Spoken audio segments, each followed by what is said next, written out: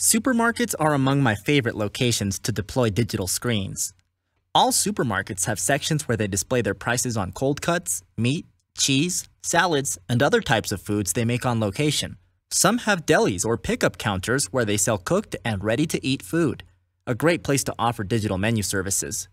You can also enter into a partnership with a supermarket where you can offer the menu screens for free in exchange for allowing you to deploy an additional screen and sell ad spots, which will pay for the entire deployment of the hardware and software, as well as leave you with a healthy profit. Here is an example of how the math would look like. It would cost approximately $300 per TV screen, $250 per media player, software, and design, and about $150 for the TV bracket and installation, totaling $700. Let's say $750 with miscellaneous. So 2 screens would run $1,500.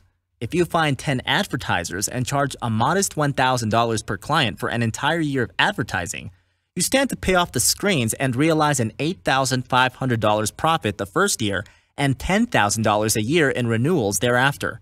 20 advertisers would yield you $20,000 in yearly revenue location. You can also charge more per ad spot.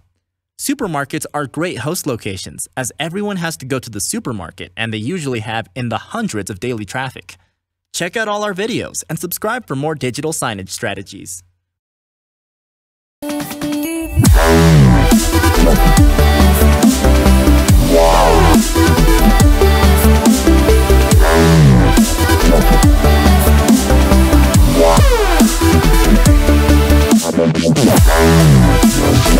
Wow.